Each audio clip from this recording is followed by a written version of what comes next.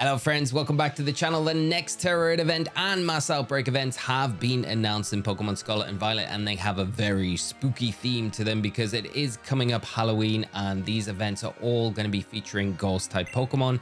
The next Terror battle has been announced for Pokemon Scarlet and Violet. This event will feature a battle against a Gengar with the Ghost Tera type in 5-star Terror battles. This event will run from midnight UTC on October the 28th and run over that weekend until 23:59 UTC on October the 31st. So no 7-star Terror coming this weekend. We still have those two first partner Pokemon in the Feraligatr and the Torterra to do, but we'll have to wait a little bit longer for those. And seeing as it is Halloween this week, it is kind of fitting, right? This is not all we're going to get this weekend. We are going to see another Mass Outbreak event coming to the games, and it is going to be featuring all ghost type Pokemon, but this time it will only be featured in Paldea. So even if you haven't got the DLCs, you'll still be able to take part in the full version of this event. The next Mass Outbreak event has been announced for Pokemon Scarlet and Violet.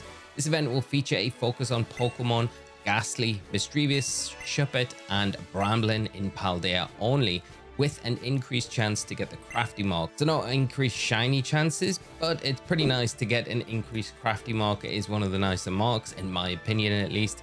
And again, this event will run the exact same time as the Gengar 5-star Terror, which will run from midnight UTC on the 29th of October and all the way through to the 31st at 23:59. Of course, this is coming off the back of that version exclusive Terror and Mass Outbreak event that's just finished in Pokemon Scarlet and Violet, and we're going to have another one where we don't have a 7-star Terror event again in game.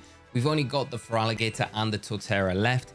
When they'll appear, hopefully after this Halloween special Terror and Mass Outbreak event, and then that will lead us into that 2-year anniversary, which I believe is the 18th of November, which I'm hoping we get something pretty special for that. Maybe shiny Miraidon and Koraidon, which I'm kind of hoping for, but we'll have to wait and see. Maybe the 7-star Terrors are going to be delayed until that 2-year anniversary, and then we'll kind of continue them from there.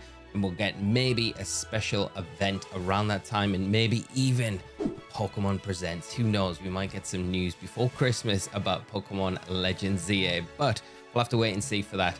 That's all the news for today. Very quick video. Hope you're looking forward to the event at the weekend. Let me know what you've got planned for your Halloween festivities over the weekend. And will you be taking part in this event? I'll probably do some shiny hunting for these ghost types. I think it's going to be a lot of fun in between all the other things that we've got going on. But I hope you found today's video useful. If you have, do consider dropping a like. It does really help. Do subscribe to the channel as well to stay up to date with all of these updates, as well as our other Pokemon Scarlet and Violet content that we do on the channel. Thank you so much for tuning in, friends. Have a great rest of your day. If I don't speak to you before then, enjoy Halloween, and I'll see you all in another video very soon. So until then, take care and bye-bye.